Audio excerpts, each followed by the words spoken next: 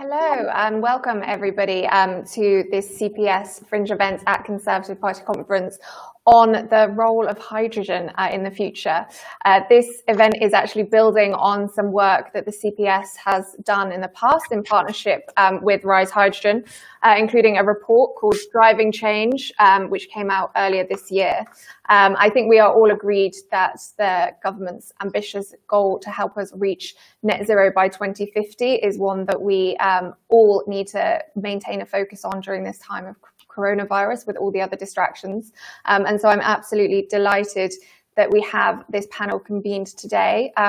And not least that we are joined by Nadhim Zahawi, who is a Minister for Business and Industry, Andrew Griffith, who is a recently elected Member of Parliament and the former business advisor in Number 10, Joe Bamford, who is a pioneer in the field of hydrogen as founder and executive chairman of byRyse Hydrogen, and finally Robert Colville, the Centre for Policy Studies Director and Sunday Times columnist. I'm Emily Duncan. I'm the Chief Operating Officer here at the CPS. We're going to open up the discussion with the Minister, and I will hear opening remarks from all of our panelists, after which time we will have a little bit of a chat and make sure we leave plenty of time for questions from the audience. So please do start submitting your questions. I will try and get through as many of them as I can. But now I will hand over to the Minister for his opening remarks. Nadhim. Thank you very much, Emily. I hope you can all hear me. I've had a few glitches today with my technology. And thank you for inviting me. It's good to join the panel. Both Joe and Andrew are people I've known and respect, and really looking forward to Robert's contribution as well, thinking about hydrogen. Although it does feel like a bit of a moment, because if I tell you this is the third hour of panels where the other two were more generalist, but very quickly got onto the subject of hydrogen. This is obviously much more specific. Clearly, there is hydrogen's having its moment, or at least hopefully many moments. Both my department and the Committee on Climate Change have identified low carbon hydrogen as one of the handful of critical technologies to drive to net zero by 2050. And I have to tell you, that legislation has truly been a game changer. I've been in the House now for 10 years, and I've sort of been outside of government on the select committees and inside government for about 3 years. The way the machine has sort of cranked up the moment that became the law of the land is pretty incredible across government, whether it's MHCLG or transport or, of course, at BEIS. And I think it's the potential for hydrogen, not just to decarbonize heavy industry, but also in terms of its flexibility to be deployed across heating, energy, and transport, is what is exciting. It's been around for a long time, but I think if you go to the investment markets today with a hydrocarbon investment, you probably won't get financed, or you'll get financed at sort of very high interest rates. Whereas if you go with anything to do with clean growth at hydrogen, then the money is gushing at very, very competitive rates, which I think is making a difference why industry is beginning to focus very much on the hydrogen opportunity. But the other reason, obviously, that hydrogen is clearly compatible with the UK's current, I think, 280,000 kilometre network of gas pipes.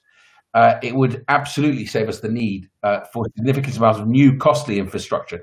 If we can get, say, 20% of our gas into homes to be hydrogen, and then begin to build that up where you get industry to see that as an opportunity. I know Bosch and others have produced hydrogen boilers, but once they see that commitment from government, then they begin to see the opportunity, and that begins with a strategy. But before I talk about the strategy, I think it's just worth sort of highlighting that we've done some what I would call modest investments and sort of toes in the water when it comes to hydrogen projects across the country. HyNet in the northwest got 7.5 million, Acorn in Scotland 4.7 million, and of course Gigastack in the Humber 7.5 million. But all of that, it's fair to say, is a toe in the water. That is not a comprehensive, joined up strategy for hydrogen that's been lacking up to now. What I'm pleased to say is that not only will we have the energy white paper that will come out in the autumn, so we are in the autumn now, so it's pretty imminent. It was supposed to come out in March. Obviously, COVID delayed it, but we are almost there. And people, industry, businesses, stakeholders will begin to see that roadmap to net zero by 2050. My very strong advice to my officials has been, you can't legislate for 30 years out, but you certainly can make decisions for the next decade. Make sure those decisions are then delivered, and then you flex for the decade after, and you flex again to the final decade as you get to net zero. So following that energy white paper, very hot on its heels will be the creation of the delivery, I should say, of the hydrogen strategy. The Hydrogen Advisory Council that's been set up by my brilliant colleague Kwasi Kwarteng is there to help inform that strategy so we can deliver it, I'm hoping, first quarter of 2021. And the strategy will be, I think, an incredibly important moment in terms of people, investors, industry seeing the direction of travel and the ambition around hydrogen to push forward to net zero. And I think, I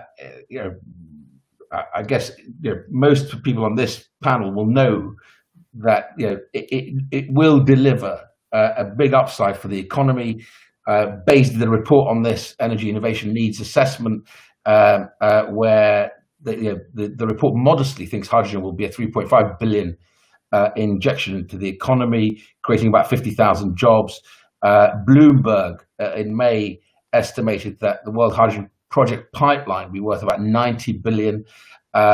Barclays did some research which indicates a sort of hydrogen market will be about $1 trillion by 2050.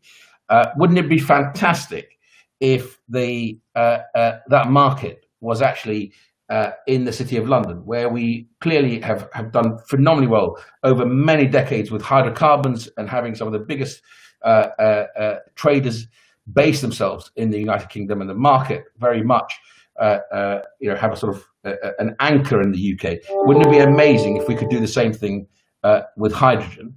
I think I will stop there. I look forward to our discussion. A lot of very excellent panelists who will have very much their own take on this. They've been doing a lot of thinking about this. So thank you very much indeed again, Emily, for having me. Thank you, Nadeem. And I will go now to Andrew for his opening remarks, please. Oh, well, thank you. And look, delighted to be here. The CPS is a wonderful organisation that's still at the heart of formulating policy. And goodness me, we've never been in more need of forward-looking, great opportunities like hydrogen in the UK as we come out of this pandemic, and as we forge our new way in the world, having opened up a whole panoply of options. It's really important to me that we come forward and match that ambition with a set of very practical strategies to allow the UK to move forward. And hydrogen is one of those. It sits alongside, to me, a couple of other commanding heights of the new future economy, where we've got all of the right advantages to succeed as a nation. Things like artificial intelligence, quantum computing, the life sciences, where we see day by day how our universities, our basic research, but also some of our biggest companies in the world are absolutely at the cutting edge of life sciences, space and aerospace. So I position clean energy, and within that, hydrogen in particular, as one of those great opportunities. And this panel, most of the people on this panel are far younger than I am. But those of us of my generation remember the enterprise revolution that a Conservative government fostered on the back of the deindustrialisation of the United Kingdom in the late 80s. And I think we're at the start of that sort of phase in terms of our economic prospects. And one of the things that cleverer economists than me will remind us of is that North Sea oil was fundamental to kickstarting some of that economic growth. And I see in hydrogen and we've got to be careful not to get too carried away. But I do see in hydrogen many of those same antecedents. The UK has a competitive advantage today. Others see the same opportunity. So as we turn out from all resolutely agreeing with ourselves about the opportunity that hydrogen presents, we've also got to be a little bit sharp-elbowed, because this isn't going to be an uncontended opportunity. Other countries, other states, other markets are going to see the same opportunity. And it's therefore going to test us in terms of how we bring that opportunity to market. Now, one of the things I learned, I've spent 27 years in business, and as Nadeem knows, my sojourn into politics and government is relatively new. And one of the things that the modern British state has to grasp when we look at industrial policy is how we make horizontal agendas, and hydrogen would be an absolute example of that, work well in pursuit of policy objectives. So how do we make sure that as we seek to invest in infrastructure, that at the same time we're able to foster hydrogen-friendly infrastructure investment? When we look at transport and moving our transport onto a more sustainable footing, this government's making huge investments in public transport and infrastructure. But how do we make sure that we're doing that with a view to creating industries of the future?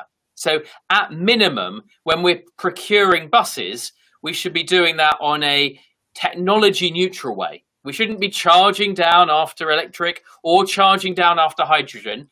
Those are things that we can let the market to a degree duke out and compete for.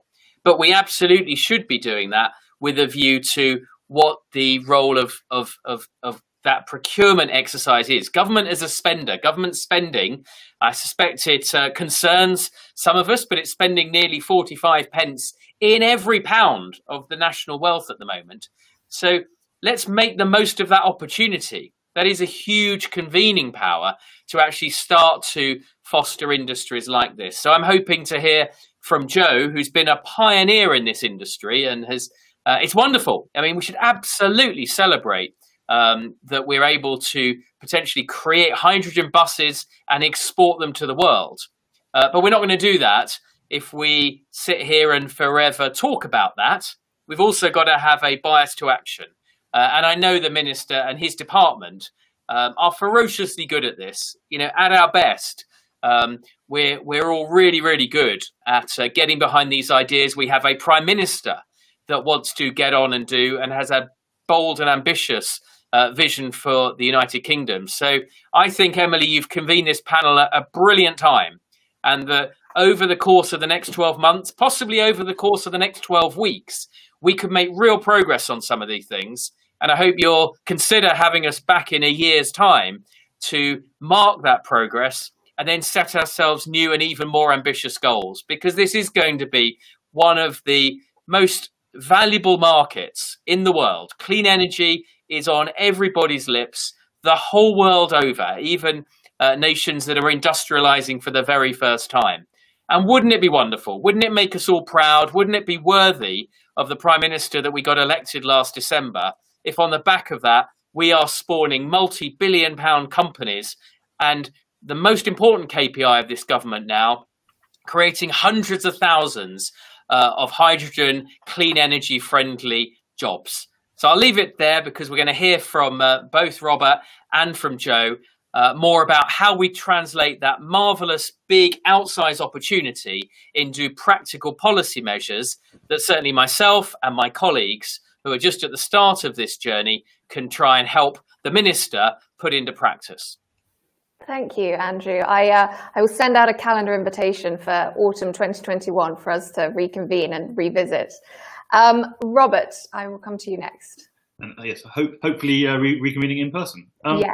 So I am. I mean, the essay question is what is the role for hydrogen? And there are two bit aspects to that. There is the economic role and there is the environmental role. So I'm sitting here in front of a picture of Margaret Thatcher, the co-founder of the CPS, who was also the first world leader to sound the alarm about global warming. the net zero target of 2050 has been set. We have had significant success in decarbonisation so far via the transition, primarily via the transition from coal to a blend of wind and gas. But that's pretty much we've kind of reached the end of that road. We are. The next stage of decarbonisation, the transport is now the biggest single contributor to emissions in the country, and then after that you're going to have domestic heating, and as previously alluded to, hydrogen can help with both. So I'm slightly trespassing on Joe's terrain here, but as we set out in our report, hydrogen, the physics work well for hydrogen. Electric, the Teslas and electric cars are progressing extremely rapidly. But the physics, the bigger you get, the harder the physics gets. Once you start getting to trucks, lorries, trains, buses, ships, planes, that kind of stuff, it just gets very, very hard to make it work. So we think, we think there's a role for hydrogen at the heavier end of the market.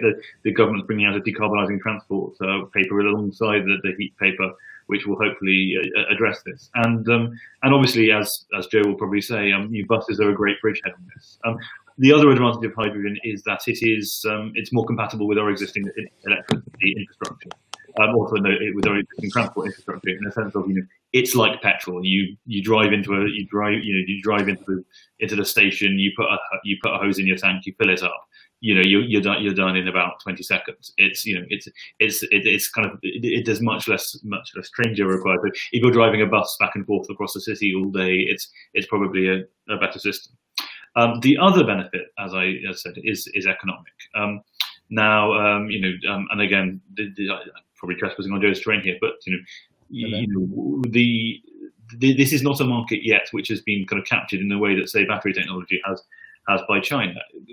Countries around the world are putting huge amounts of subsidy into hydrogen, but the race isn't going to be won by the country that does the biggest subsidy. It's going to be won by the country that creates the biggest market, because creating the biggest market, as we've seen with wind power, is what allows you to drive down the cost of these technologies through scale, through innovation, through investment. It's what allows you to kind of create this virtuous circle where it's always getting cheaper, the market's always getting larger, and you end up driving hopefully very rapidly towards a sort of cost equivalence. And in fact, hopefully, we think currently much hydrogen that is produced is not actually that eco-friendly, or at least it requires carbon capture and storage to come along. But if you've got all the wind turbines churning away, then one of the things you can do with that is use electrolysis to turn that into hydrogen. And so I think there's a huge opportunity here for the UK, but we need to get it right and prime the pump and really push towards getting the scale right, getting the costs down, and hopefully it will like wind or solar become one of those stories where in 10 years time even we're looking back and going, my God, how incredibly cheap it is to do this thing, and how did it ever take so long for us to do it? Thank you, Robert. I was worried for a moment there that we've lost the true expert on the panel, but he seems to be back. So I'm going to hand over to Joe to give us a real view from the coalface. I'm so sorry. With all this chat, my phone had overheated, so there we are. So why hydrogen? Hydrogen is something I have been looking at personally for about 15 years. And actually, when you come to zero emission solutions, for me, the most difficult thing to change is human behaviour. The reality about it is, if we can find something that fills up our vehicle in the same manner, costs the same and does the same as what we do today, I think you'll get mass adoption. And hydrogen is the solution that does that, as far as I can see.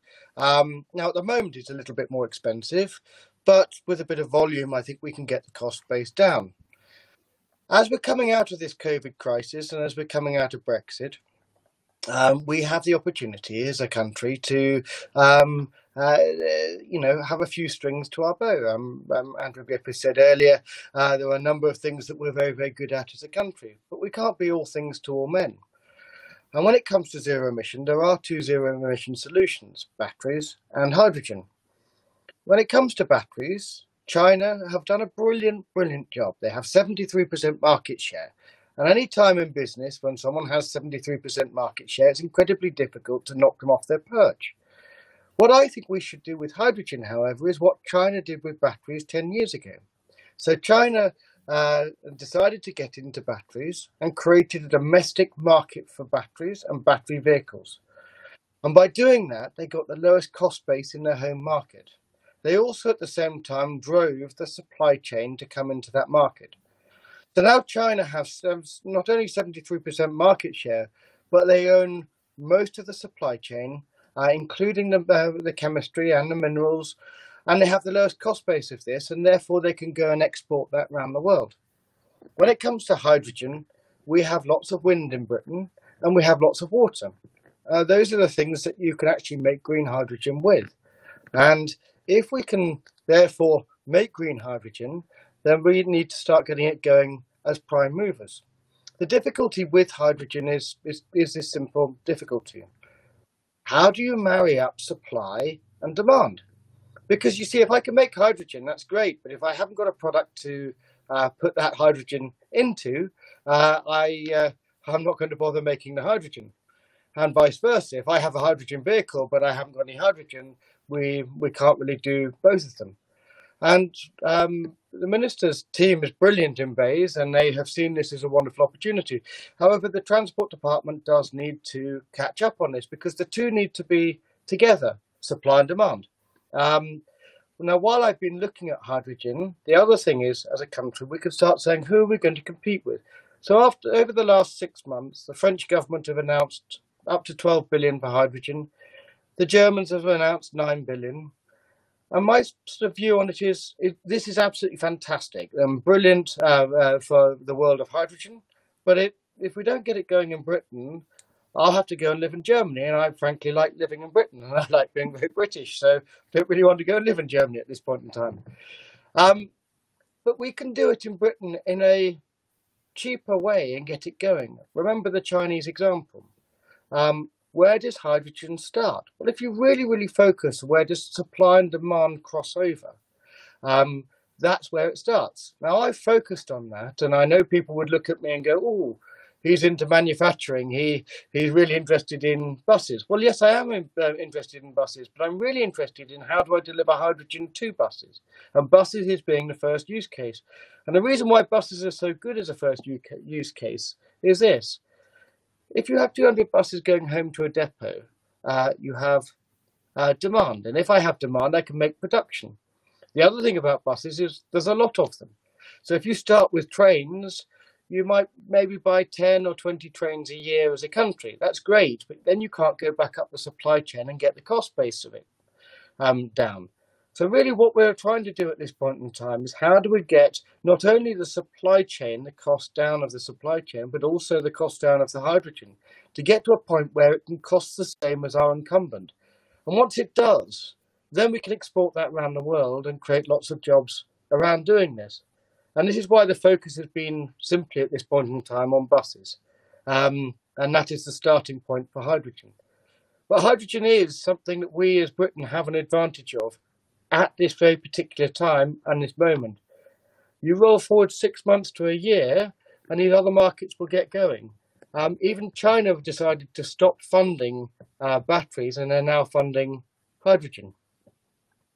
So I think in my opening remarks, if we can focus on how does hydrogen and you marry up the supply and the demand, because once you've got the production ready, you can apply it to every other part of the market, trains, ferries, all the other parts of the market that are not quite ready yet. Buses are ready, trains coming in 2022, ferries around 2025. The hydrogen planes you might have seen, Zero Avia have just announced their hydrogen plane. That probably starts coming in 2026, 2027. And when you start talking about hydrogen for heating, you talk about that coming in properly commercially around 2030. And actually the great thing about that is the cost of hydrogen for heating is around £1.50 a kilo of hydrogen. You're comparing natural gas. The equivalent price of running a bus on hydrogen is about £6 a kilo. So when people say it's expensive, it is if you start at the case of hydrogen and heating. But if you start at transport and you go down the cost base over the next 10 years and marry them all up, we can get it going and get all of those jobs in our country. There are a few areas of technology we don't have here, but if you were to get volume going, they would come here. 2 or 3 of the manufacturers of hydrogen fuel cells have said, look, if you give us a volume of 10,000, we'd move our factories in Britain. Well, wouldn't that be cool? Because that was invented here in 1840. We invented fuel cells here. We've lost them, but we could get them back. These are just things that I think we could look at and try and drive our economy over the next number of years. Thank you, Joe. I have to say, I've done a few of these events, and I don't think I've ever been on a panel which has actually had such a positive and exciting outlook from all of the participants. I think that's hugely exciting for us as a country. If I could just pick up on a point that Joe raised there, which actually ties in, I think, with some of Nadeem and Andrew's earlier comments, which is about this supply and demand dilemma, I suppose, and how we marry them up, given that it's spanning multiple government departments. Is this something that's being looked at in the hydrogen strategy, or is it something that more work needs to be done on? Perhaps I can ask you, Minister, for your views.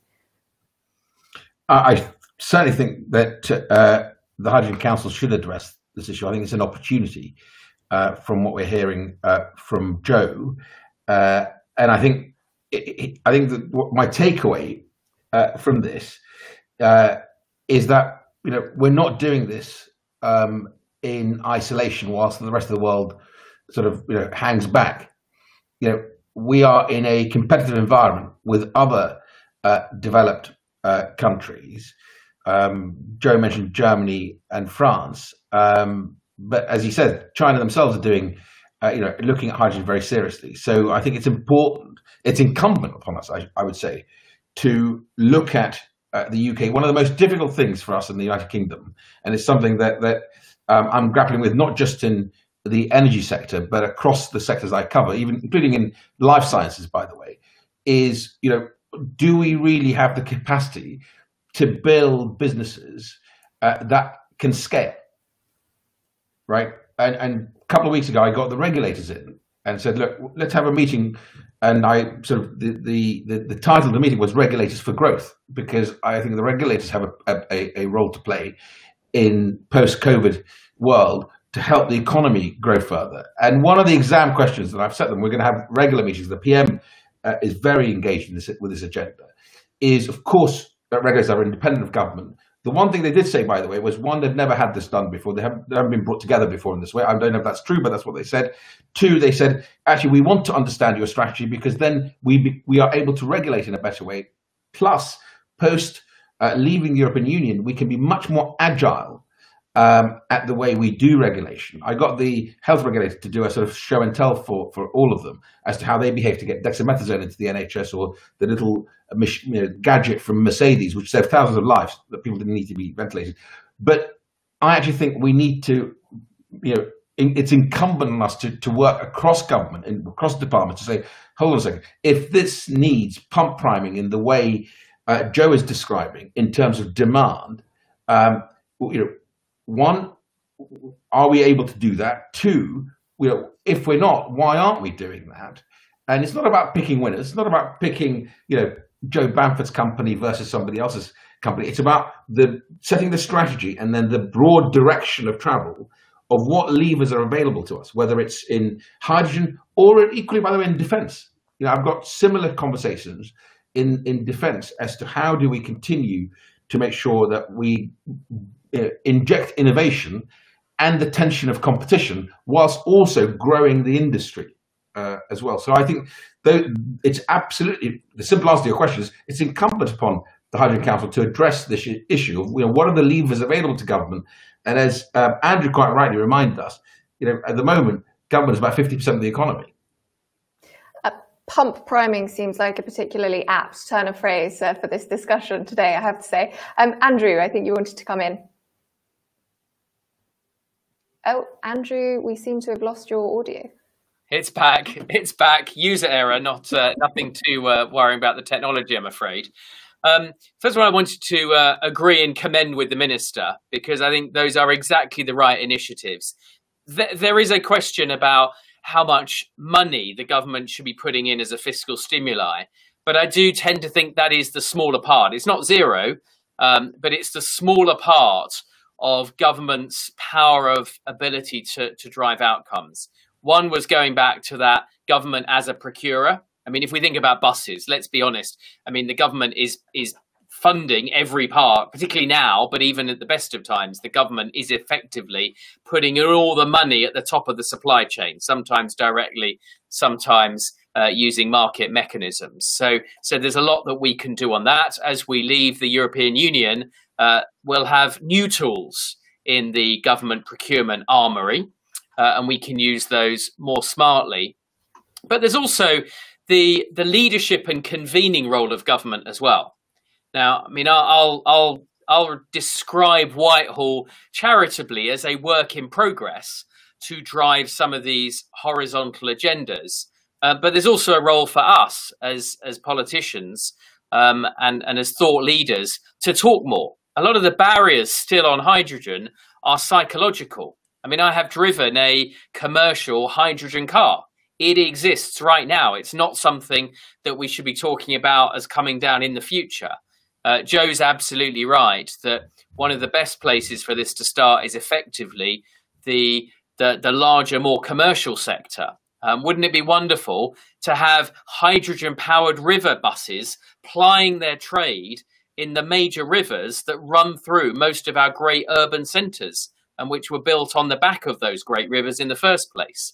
That, if nothing else, would be a huge exercise in raising the awareness, both of the benefits in terms of net zero emissions to the population, but also just raising awareness for civic leaders and corporate life. So I think there's lots of different things. There is a piece about how do we, lay down the very significant amount of money that, for example, we spend on basic science. The UKRI budget is absolutely phenomenal as an amount of money, and we are committed to doubling that over the life of this Parliament. So again, I think a lot of it is because I'm looking at Robert, and he's going to keep us all very honest in terms of fiscal discipline. But I actually think if we're choiceful, there is a huge amount of capacity that we can bring to bear to foster the sector anyway. Lovely, thank you. Joe, would you like to come in on some of those points? Well, unfortunately, for some reason, I didn't hear anything of Andrew. He was lovely, making lots of noise. Look, I heard Nadeem, and some of the things I could say is this. The government have already announced 4,000 zero-emission buses. There are 3 bus manufacturers in the UK, and they already make hydrogen buses. Now, if half of those were hydrogen buses, we would have probably one of the largest economies in the world. Why does that work well? Well, it works well as this. I'm making hydrogen.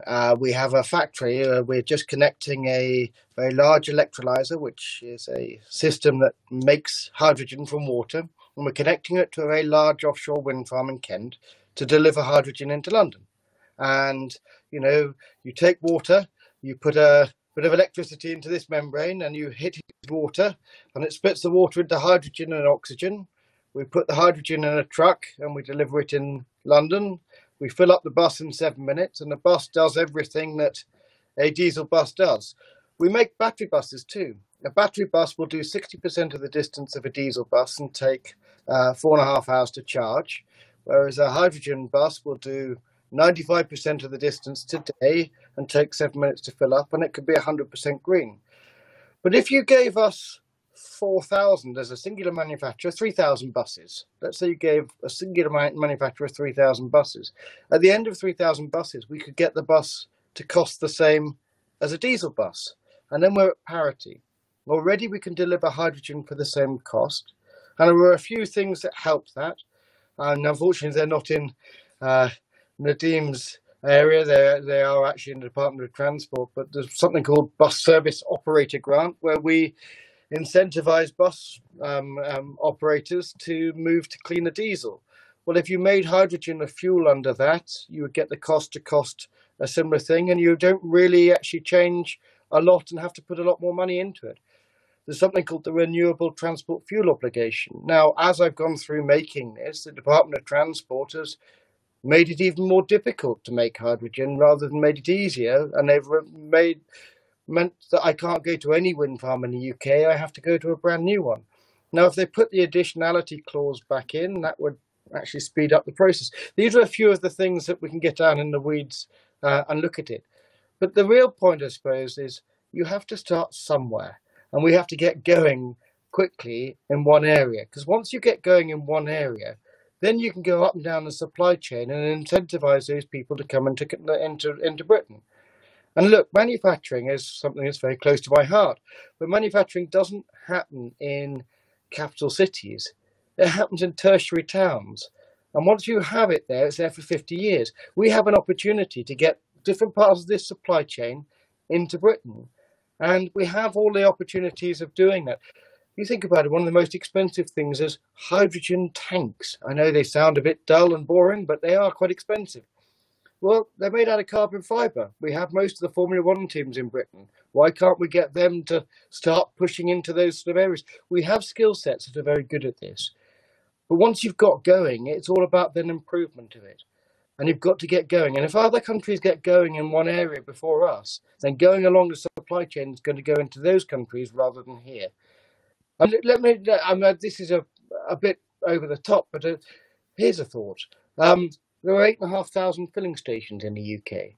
If you made 50% of it, if the government said, right, we're going to put 4,000 filling stations as hydrogen filling stations in the UK in the next 2 or 3 years, Toyota and Hyundai, who make hydrogen cars, look, would you come and make them in Britain if we'll make the hydrogen production facilities for you?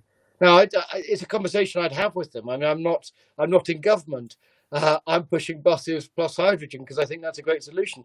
However, people like Hyundai, people like Toyota think that this is the future of vehicles. They just need a market to get there quicker than other markets. And if we create it here, they stay here because they're manufacturing. Manufacturing doesn't move very easily. And if you get the lowest cost base, then you can export that around the world. I think it's really telling that you picked up on the collaboration point, because that seems, I think if we look at some of the nice things that have come out of this coronavirus crisis, there aren't very many silver linings we can look for, but the collaboration between different industries and the willingness of people to come together to tackle such a major issue has been lovely to see. And I think if we look ahead to our next major issue, which is climate change and achieving net zero, I see where you're saying in that can we make this a force to go in that direction too. I think I just want to make sure that we do remember when we talk about achieving net zero, one of the points about hydrogen is also the air quality, which I think is something that I know that I have earlier on when full lockdown started, you could suddenly look outside and things weren't all covered in smog. But Robert, as I know, you live in London, you have 2 small children who have to travel to and from school. Perhaps I could just bring you in to talk about air quality and hydrogen a little bit as well. Sure. And so I should just say, first off, I should have mentioned this in my opening remarks. It is good to hear that the government is getting behind hydrogen in a big way. I think also this should happen with all CPS reports, that we publish something and then calling for a hydrogen strategy, and then within weeks the government announces that yes, it will have a hydrogen strategy and do lots of other things which are in the report. So very, very happy with that. So yes, on the air quality point, I mean, we escaped before lockdown actually came in. I took the kids out to my grandparents, and we all sort of hid away from each other nervously for a week. And my son's asthma just disappeared. He was having an inhaler for coughing, and suddenly he wasn't. And it was, his school is kind of by a couple of rail lines, by a main road, and it was really noticeable. I mean, air quality is one of those huge issues. I don't have the statistics to hand, but yeah, it's it's a killer. It impinges on quality of life, and it's something that people are really concerned about. It can be very hard to get the public on board with green stuff, because thanks partly to Extinction Rebellion and their friends, they tend to now think that green means expensive and nannying and intrusive. But there are things which get them engaged. Air quality is one. green manufacturing, new manufacturing jobs in the north of England and other neglected parts of the country is something which really gets them. Like it's all the green is almost parenthetical. They just like the idea of a kind of a new kind of industrial revolution. So on the air quality side, I think the beauty of hydrogen is for those who aren't familiar with the physics, it's just H, and you add the O and you get H2O. There are no particulates. There's nothing that comes out of the pipe, and it is a very good. It is a very good solution, and also actually sort of longer term. One of the disadvantages of battery technology is that at the end of it you have a battery which is a lump of lithium and other kind of quite nasty stuff which you can't really recycle very well. So over a kind of lifetime, sort of, if you're going into that kind of circular economy territory, hydrogen does win out on that front as well. I'm very conscious that I don't want to hog the conversation because we have a massive flurry of questions coming through. So first off, from Toneman, will the government start encouraging or paying offshore wind to generate green hydrogen rather than paying them to stop generating? Minister, would you like to have a go at tackling that one first? Without wanting to preempt the energy white paper or the hydrogen, but clearly Boris Johnson gets this. We could be I think his quote was, we could be the Saudi Arabia of wind and energy generation from that. How do you link that? Well, hydrogen is perfect for both offshore wind capacity and, of course, nuclear, because nuclear will play a significant role in our energy portfolio, whether it be large nuclear or SMRs, which are exciting and a lot of the innovation happening in the UK, or AMRs, small nuclear, and then the real sort of technology leap, which is looking at these modular, almost factory built, the AMRs, and of course ultimately fusion, where again we lead the world in terms of technology and innovation. But all of that lends itself to green hydrogen. And once you've made that sort of investment, I think it's incumbent on us to begin to think about the demand side, as I think Joe is urging us to do, whacking us over the head to do, rightly so, because you're talking about many billions of pounds of investment. Now you've got to learn the lessons, because we've done phenomenally well with offshore wind. 36% of this Earth's offshore energy production is now from the United Kingdom, and we want to grow that even bigger. But the lesson from that is, we've also grown a giant business in Northern Europe. Brilliant, a couple of giant businesses actually, not just one. Wonderful for them. But I'd like to see some of those businesses being grown in the UK, whether it be byRyse Hydrogen or other companies. And again, it's not my job to pick winners, but it's my job to create the sort of the rules of the game. And the levers I have available to me, whether to create demand or to make the investment possible, in terms of, should we be looking at contracts for difference for hydrogen? That is exactly what we should be thinking about. Massive opportunity, I think, for us, not because I think, because of the innovation and what we're doing around R&D, and going up from just shy of 11 billion a year spent to 22 billion a year, and therefore there's a real opportunity to back some new innovators. But also, geographically, I think, I can't remember whether Joe or Robert said this, we've got phenomenal wind and water. And it would be a crying shame to come back here to you, whether a year or 4 years from now, and say, oh well, we've missed the opportunity. Yeah, absolutely. We're not going to do that. We're not going to miss the opportunity. Good. That's exciting. I've got a question here from Richard Katz, which I think Joe will probably be best placed to answer. Richard asks, what risks are there that are associated with hydrogen in the national pipeline, and how can they be addressed? Well, by national pipeline, I mean, but I would assume this means hydrogen for heating in the gas networks. Look, there are risks involved with anything in this space, and it's how you mitigate the risks, really. Therefore, look, the pipelines do need replacing, and will need replacing to take hydrogen here. However, hydrogen. Actually, hydrogen used to make about 50% of our gas networks back in the 1950s.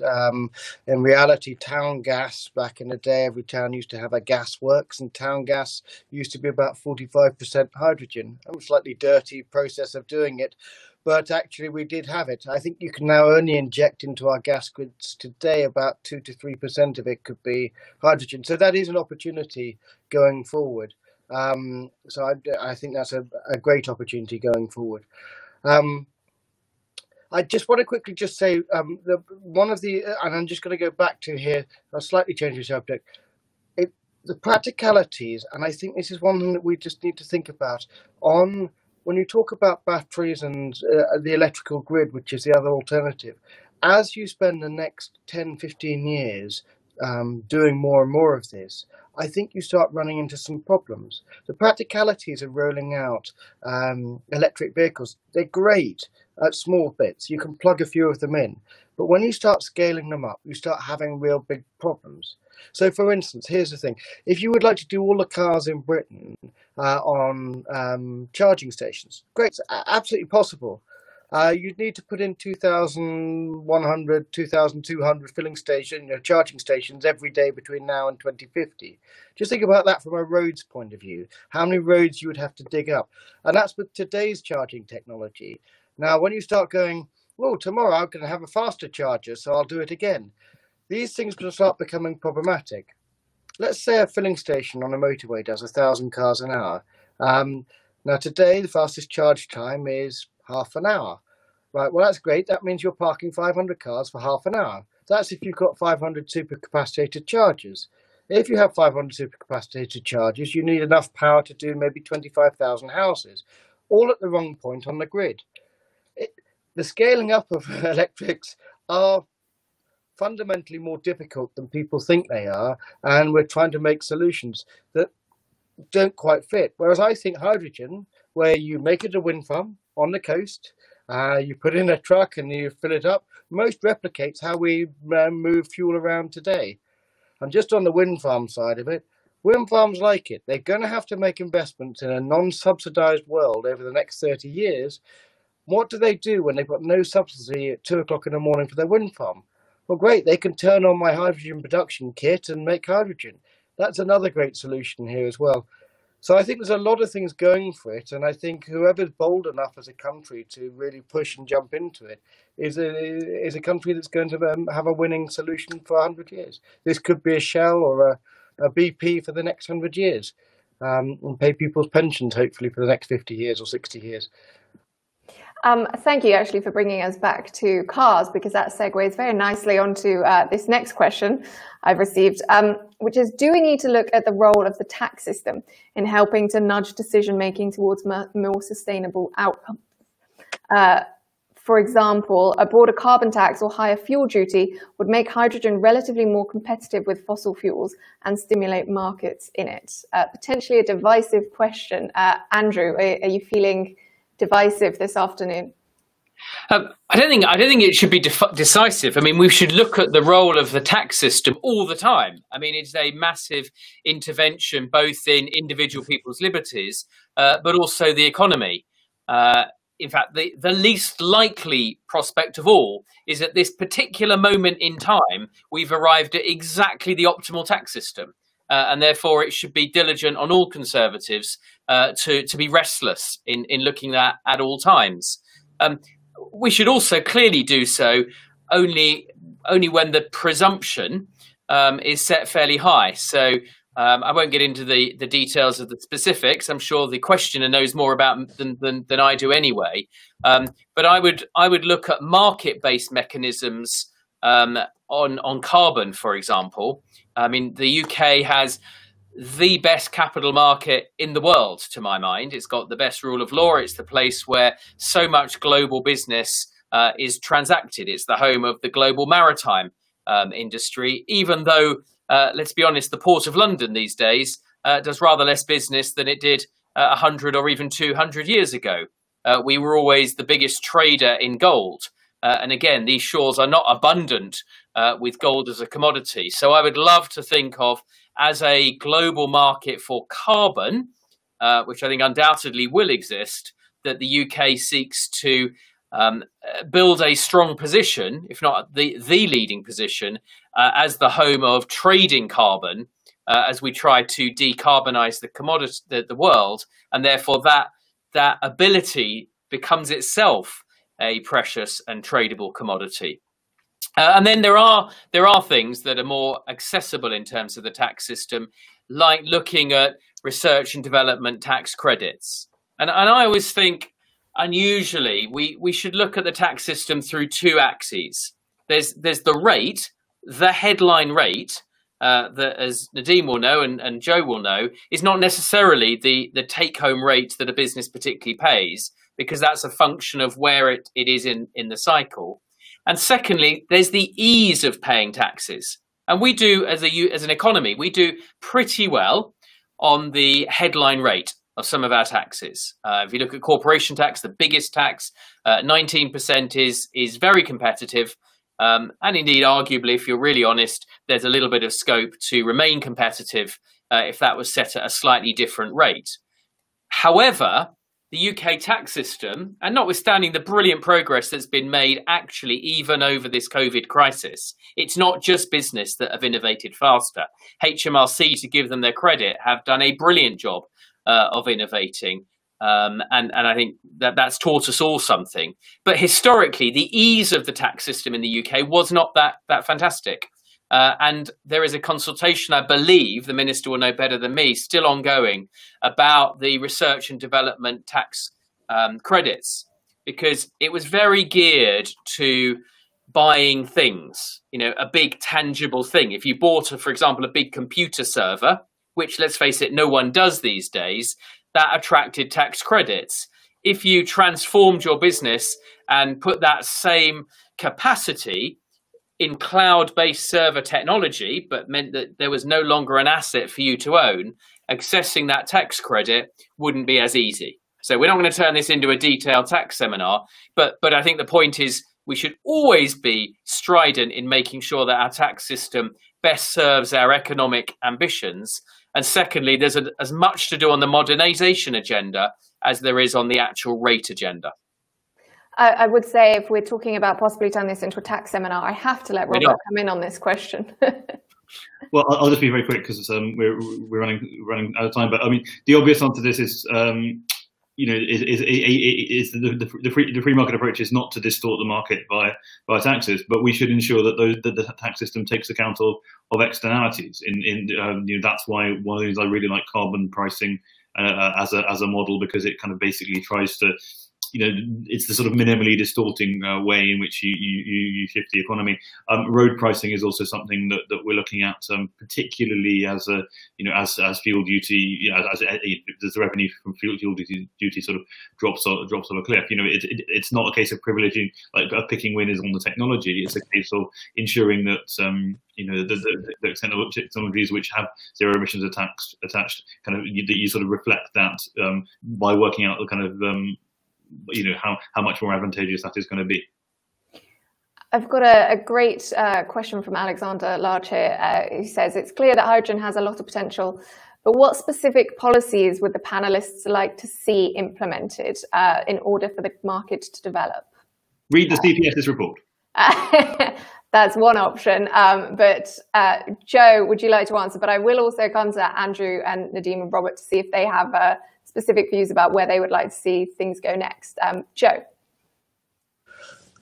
When it comes to policies to make the market develop, whatever policy there is, we need to use, if there is subsidy, like the wind industry has had subsidy and now has come off subsidy. Subsidy actually by its very nature is not brilliant for businesses. It's great to get us to a point where it costs the same, but as quickly as possible, me as a businessman wants to get off subsidy as well, because it sets you up to have bad habits. But I would use subsidies today to do it. Reform the bus service operator grant. We spend 600 million quid a year as a government on getting people to getting bus operators to move to diesel, which is kind of silly. Reform this renewable transport fuel obligation, that helps us going. The CFDs are great, but it'll take us about 2 years probably to get through all of that. The renewable transport fuel obligation and BSOG are things that you could do today. Look, just to say quickly, if the government took the money to do the 4,000 zero emission buses and financed them plus the infrastructure like the trains they do in the UK over a 15-year basis, we think we are about at the moment 20% more expensive without really any subsidy on a per mile basis than diesel, and we do everything the same. So if there's a bit of subsidy, we've got to just drive that cost down. Once you've got it going in our area, then you can get it going in other areas. So for instance, Ferguson Marine, which went bust in Scotland, or Harland and Wolff, which are a shipping company that makes boats. The Scottish government owns 48 ferries, for instance. Hydrogen ferries are going to come in. If they just said, right, look, we own Ferguson Marine in Scotland, and tell you what, we'll put a tender out for 5 hydrogen ferries, and Ferguson Marine entered for it. Woohoo, you've saved jobs, and you're also the #1 hydrogen ferry company country in the world. These are things that are within your gift to sort of marry the two up. Anyway, that's my bit on subsidy. Thank you, Jay. I'm conscious that in 3 minutes we're going to be cut off, so I will ask the Minister for his closing thoughts. Thank you. Just, Alexander, very quick answer for you. I think the way CFDs have worked on offshore wind, when we started the process, it was, I think, £140 per megawatt hour. The last set of contracts, we let out £38, £39 per megawatt hour. Massive opportunity, I think, in hydrogen to do something very similar in terms of policy. I think the important thing is to get that hydrogen strategy out, obviously, first of all, the energy white paper, which lays out the roadmap to net zero, get the hydrogen strategy out. And more so than policy, than anything else, Alexander, is implementation. The greatest challenge for government is implementation, whether it be the large infrastructure, which very much talks to this agenda as well, or scaling up some of the really good interventions we're making with SMEs like Made Smarter, which we did in the northwest of England as a pilot with 1,000 companies to help them get technology into their manufacturing process and raise productivity. I'd love to talk more about policy. I'd much rather focus, let's get the strategy and start implementing it, because it's the one lesson I want to keep from the COVID pandemic is pace, is work at pace and maintain that pace for the next 4 years. Andrew, any very quick final thoughts from you? Nothing to add. I'd only detract from that brilliant summary by Nadeem and that very specific set of policy suggestions from Joe, which I suggest we get behind if we can. Brilliant, thank you. Well, all that remains is for me to thank everybody out there for watching. If you would like to find out more or get a copy of the CPS's brilliant report, please go to cps.org.uk, where you can sign up to our newsletter, or follow us on Twitter at CPS Think Tank. A huge thank you to our panelists, to Nadeem, Andrew, Joe and Robert this afternoon. Thank you again for joining us, and we hope you enjoy the rest of your Conservative Party conference. Thank you. Thank you very much.